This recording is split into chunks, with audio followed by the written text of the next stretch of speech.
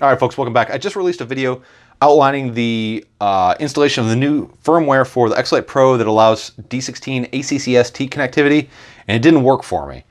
One of the really weird things that I noticed, and that a lot of other people noticed, was that my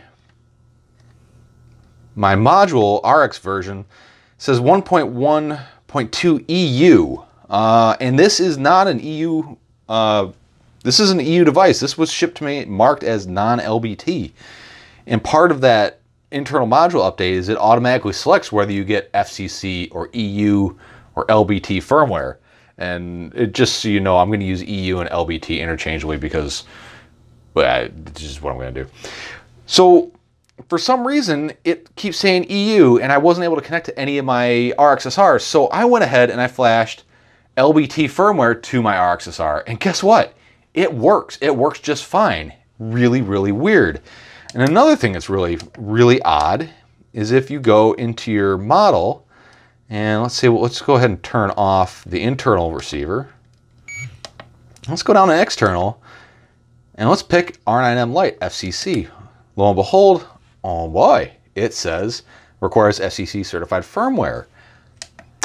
So it gets more interesting here.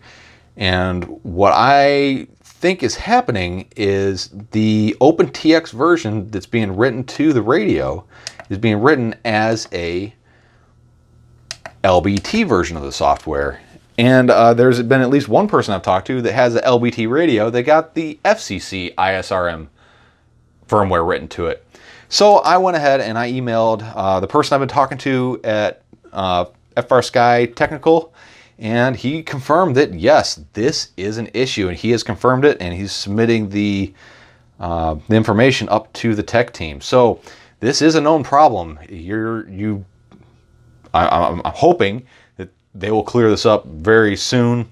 It seems like it might be something very simple for them to correct, but you know, I really don't know. But just want to throw that out there that no, your radio's not broken.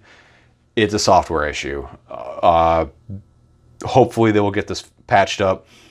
But I just want to throw that out there just so you all know that it's not you, it's them. But we all know it's been them for a while. All right, guys. Thanks for stopping by. Sorry about the real quick couple posts. If you guys like what I'm doing here, please like, subscribe.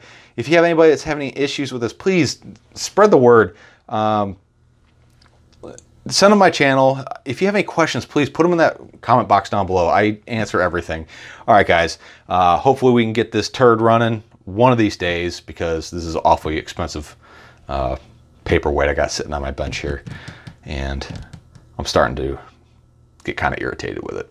All right. I'll talk to you guys another time.